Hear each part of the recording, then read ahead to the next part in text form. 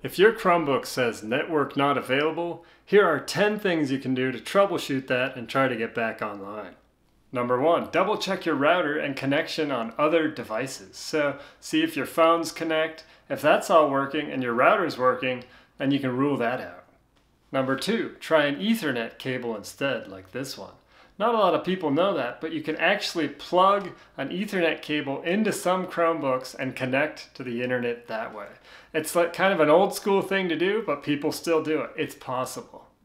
Number 3, reboot your router. Sometimes it's just the router. If your other devices aren't connecting, you're still having issues, just reboot the thing. Give it a try. It takes a few minutes, easy to do. There'll be some blinking lights. You'll figure it out. Usually there's instructions on the bottom of the router.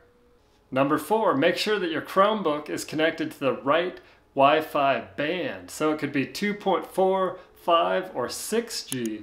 And if you're too far away from the router, that will make a difference. Some Chromebooks only connect to 2.4 and 5G. So if you see that it's connected to 6, maybe you're far away from the router, that could be your issue right there. You might actually want to go into a different room of your house and see if that makes a difference. Or just manually switch the connection to a 2.4 or a 5G.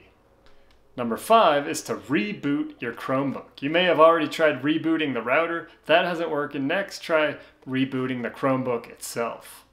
Number 6 is to try logging in guest mode. There may be an issue with your actual login itself, so go into guest mode, play around with it, reboot, things like that. See if logging into guest mode helps.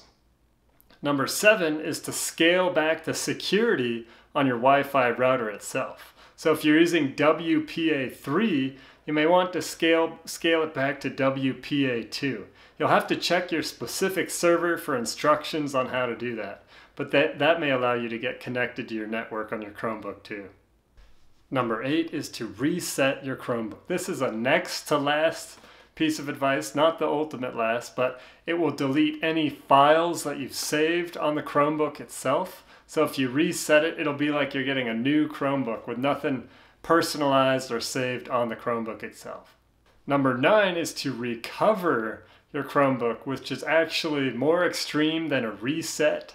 So this one actually takes the Chrome operating system off of your machine. You'll have to reinstall it later using a USB cable or an SD card from another computer. So this is even more extreme if the reset option doesn't work. You can try to recover the Chromebook. Number 10 is to repurpose your Chromebook. So in this example, I have one of those little fingerboards. I can do tricks on there. It's a nice flat surface. You could also serve drinks to guests in your home, whatever you want to do. But there's lots of things you could do with a big hard plastic block like that.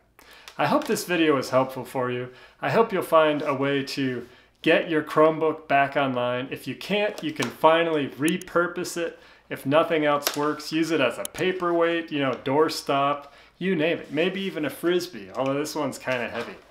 If you like this video, give it a like and subscribe to our channel, and we'll see you again soon.